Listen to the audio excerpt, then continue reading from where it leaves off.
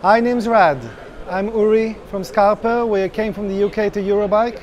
We're very excited to be here after 2 years of new Eurobike. And let me show you Skarper. So if you follow me,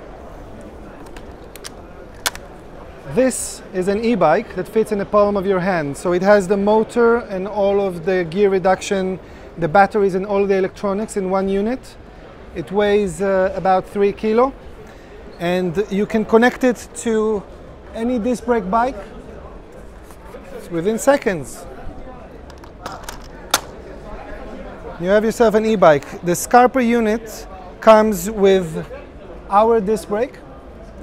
The unit, you have a small attachment here, and what you have is a pedal assist sensor, which together with an incline detection that goes inside the unit, it gives you the power like any pedelec bike. When we came to invent the Skarper technology, we wanted to create an e-bike drive system that requires no modification to the frame or the wheel.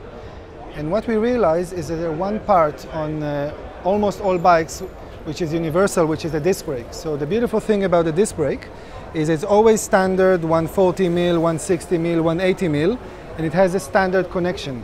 So we saw that if we can connect the disc drive via the disc brake, it means that if we fit the disc brake, we fit every bike.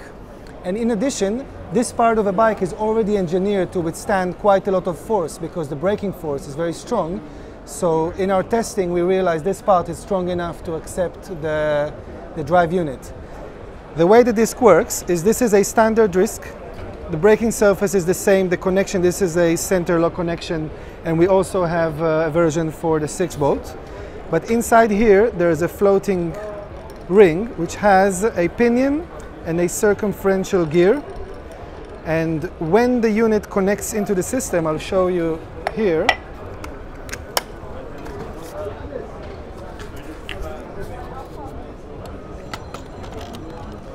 The unit drives.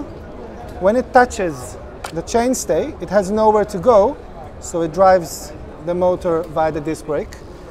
And this is our unique technology, and this is what makes Skarper take any disc brake bike and make it into an e-bike. We launched Skarper to the public in the 15th of June, about a month ago, and the reason we did it right now is because we were developing it in secret, and we wanted to show the world what we've done, and we really wanted to get feedback. We plan to have deliveries of first units next year, and if you follow us on social media or on our website, it's the best way to find out when we will be starting to take pre-orders.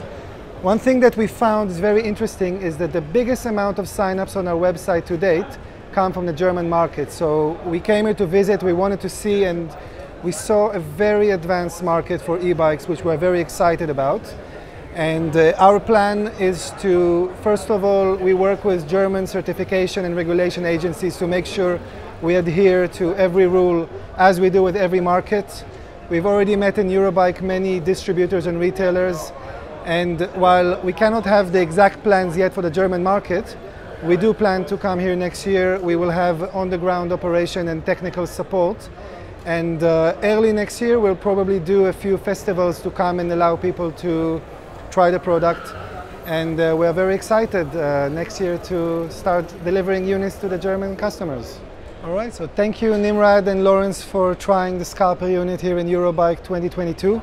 As I said, follow us on our website, sign up for the mailing list to know when it's going to be available.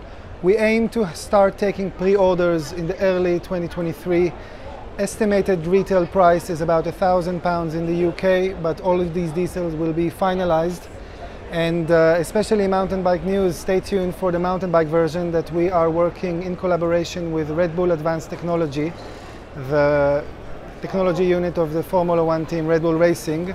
It's going to be very exciting, and you will be the first to know. Thank you very much.